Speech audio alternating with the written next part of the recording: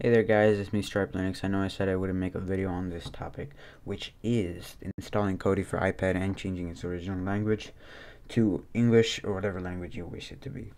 Alright, so let's get started. All you have to do is open up the App Store. It's going to take you here. Just click search up Playglass, and there we go. It's right there. As you can see, I've already downloaded it. Once you've downloaded it, all you want to click is open, or go to the home button and click it there, but don't worry. It's gonna start up like this in this weird 3D mode. Don't worry about that. Only the left hand side works for some reason. I'm unsure why, but it's an easy fix. So all you want to do is go to the third option here, click the first option, then in the first option there's going to be like 4 here.